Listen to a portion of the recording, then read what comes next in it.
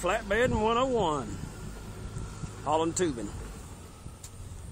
Pipe, if you like. Strap over. Over. Oops, skip one. Cinch strap. You push the strap under, pull it over the top of the load, back under, secure it on the other side. Pull the slack out of it, hook it back into your ratchet, tighten down on it. And it squeezes the load, pulls it all together and gets it good and tight. You tighten the cinch strap before you tighten the overall straps. Now these keep it on the trailer and keep it pulled down. These cinch it together, and I don't know if the camera can see it under there because it's a bright light, but the strap pulls down and pulls the load together. Makes it good and tight. Flatbed 101 when it comes to hauling tubing or pipe. Every so often you'll need to stop, make sure all these cinch straps are good and tight.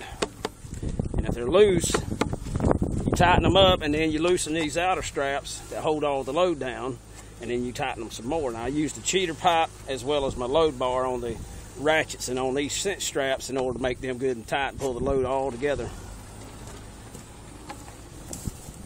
Okay, I'll back off and give you a view of it.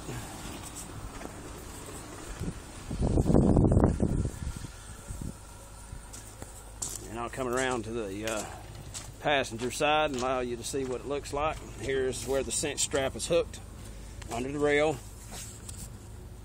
And you see it comes over the load, goes back under the load, okay? And it hooks it up right here on this side. And when you pull that strap good and tight, it'll cinch the load together and keep it all tighter, good and tight. This load is about 36 to 37,000 pounds, if I remember what the bill says. And I have a total of 10 4-inch straps on there. Well, minus this one 3-inch strap. So 9 4-inch and 1 3-inch. I cut a daggum strap the other day on a load. It pretty much ruined the damn thing, so can't use it. Got to get some more this weekend when I get home.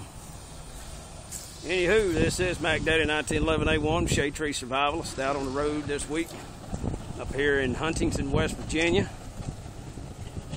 Right across there, you can see the house way up on the hill. That's Ohio. Just the other side of that little trailer there is the Ohio River, and the tall trees that you see in the background, that's Ohio. So that's how close I am on the border here. There you go, Flatbed 101, securing tubing.